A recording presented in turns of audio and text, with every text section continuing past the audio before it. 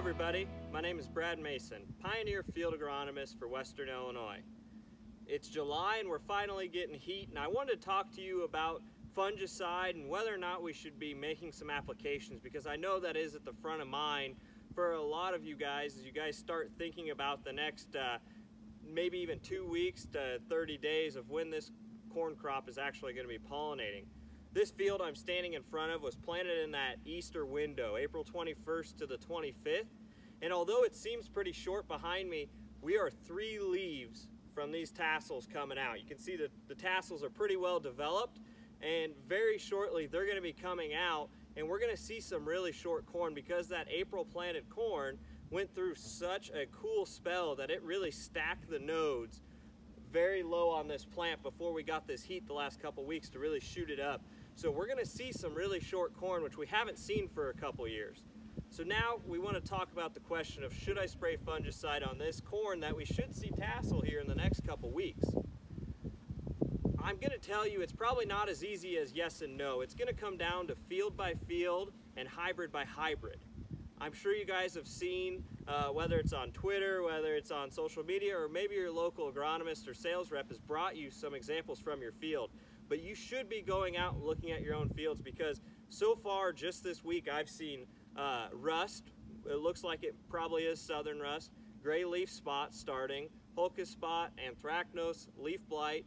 All of these diseases are starting to grow and starting to develop in these hybrids. So we really need to take a look case by case and walk those fields to try and determine what opportunity we have in that field, but also what diseases are starting.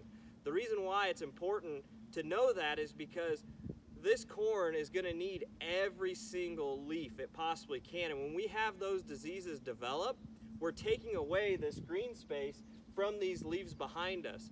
And when we take away that green space, that is light that we can no longer capture because we have dead tissue. So I am a strong believer of, when we look at the products we have out there and we look at the severity in the fields, we need to make sure we're protecting as much as we possibly can on this early planted crop to make sure we give ourselves a chance for higher yields. When it comes to that June corn that was planted that first week of June, I think we're still at that wait and see time frame. I'm going to tell you, probably need to continue to walk those fields. We need to make sure we see how much of a disease issue we have, and also it's going to come down to the hybrids we have in place. With this early planted corn, I still think it comes down to the hybrids and the conversation, so I strongly urge you to reach out to your seed representative that you work with and really have an in-depth discussion of what you think is going on in that field, and take a walk as well and really see what opportunity we have out there and what diseases are starting. We've had heat this week, we're due for some rain, we're going to have some humidity, so we've got the things there for some of these diseases to really start to run rampant in these fields. So we need to make sure we're doing the right thing. It's easy for us to look at 2019 and just throw our hands up and say, you know what, I'm not going to mess with it anymore. But I strongly urge you guys to take a look at your fields, see what opportunity you have, and make sure we're doing the right thing. That concludes this Pioneer Growing Point Agronomy video podcast.